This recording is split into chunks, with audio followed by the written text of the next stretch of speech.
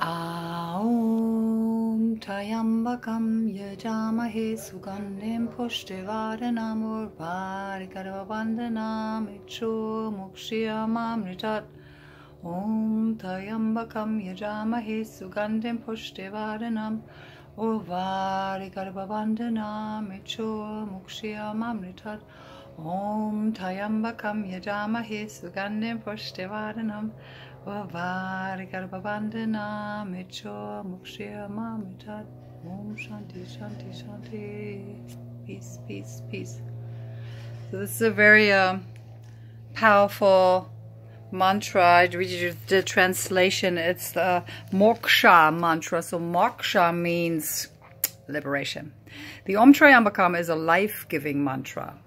In these days, when life is very complex, accidents are an everyday affair. This mantra wards off death by snakebite, lightning, motor accidents, cars, fire, cycles, water, air accidents, and accidents of all kinds. Besides, it has great curative effects for disease. It should be repeated before any travel. And I really have been doing this for years. I actually, since my son is 17, and I've been using the Om Trayambakam since he's a baby.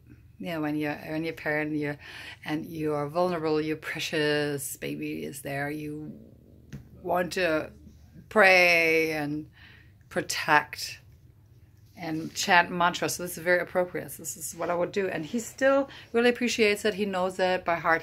He also uses it. It becomes powerful also for them to use. So use it for your pets. Use it for your house when you leave. I do that when I travel. Use it for, you know, really making something very protected. And it also is a moksha mantra and bestows liberation. So it's really powerful, more than that. So I do it every day for my son, for myself, for life, for travel. And at the end of my meditation and prayers, when I sit in front of my altar here, I always do 3 Om Trayambakams. And so it's also moksha is liberation mantra. It's the Shiva mantra. The mantra should be repeated 3 times, 9 times, 27 or 108 times. So those are the auspicious how many times, especially on your birthday. Repeat this mantra as many times as possible. This will bestow on you health, long life, peace, liberation, and prosperity. So, Om Trayambakam yejamahe. Om, we worship the 3-eyed Lord Shiva, who is fragrant and who nourishes well all beings. Sughandempush devardanam. May he liberate us from death for the sake of immortality. Urdvaar rekadababandanam. Even as a cucumber is severed from its bondage, mrictiore murkshir to the creeper. So as a cucumber is freed to the bondage of the creeper, I think that I never really got it until, you know, you are dealing with the metaphorical meaning. So it comes from observing nature. And I used to think it's just funny, the cucumber thing. But you know, they grow on a vine and you can yank it and it's not ready, it's not ripe.